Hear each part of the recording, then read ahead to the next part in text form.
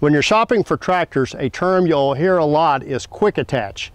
And there are two forms of quick attach. There's a quick attach loader and a quick attach bucket.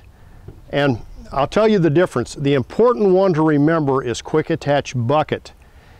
What the term quick attach loader means, on the early tractors, in order to take the loader off the tractor, you had to go get a toolbox and take a bunch of brackets and hardware off the tractor and loader frame.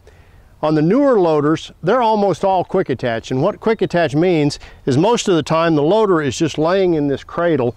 If you remove this pin and use hydraulics of the tractor, you can pick that loader up, back out from it, disconnect the hydraulic lines, and be out of the loader. And that's not really that important because most people just leave the loaders on. What is important is a quick attach bucket. And what a quick attach bucket is, on the older tractors and some of the newer tractors that are cheaper, they have a pin-on bucket attachment. And what that is, there are pins here and here on both sides. And in order to change from, say, a bucket to a set of pallet forks to a bale spike, you have to drive those pins out, and you better hope somebody greased them at some point in time. You drive those pins out. You have to take a bolt out and drive them out. And then you have to perfectly line up the attachment you're putting on the tractor, drive the pins back in, put the bolts back in. It's a 20 or 30 minute process. On the better tractors, you've got a quick attach system.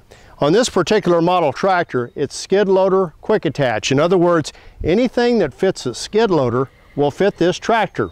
And in order to change attachments, all you have to do is lift two handles up, one on each side, and that pulls a couple of pins up, and then you just curl out from the attachment, go to the other attachments you want to put in, and go the backwards way. You run the mainframe of the loader up, pick up the attachment, put the handles back down, and you're good to go.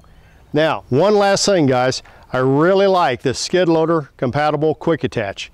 And the reason I do, you can get attachments to go on it anywhere, because there's lots of folks that make attachments to go on skid loaders.